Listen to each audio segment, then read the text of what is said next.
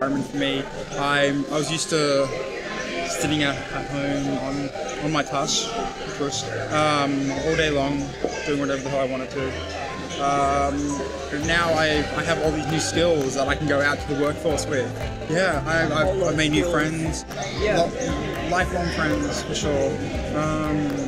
They're like my brothers and sisters now to me.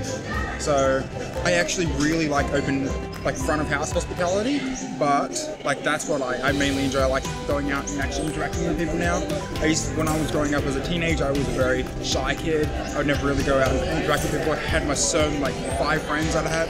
We talk online, we wouldn't really ever go out, but yeah, this is front of house is definitely fun for me, but I love cooking, so I'm going to try and find something where I can do a bit of both.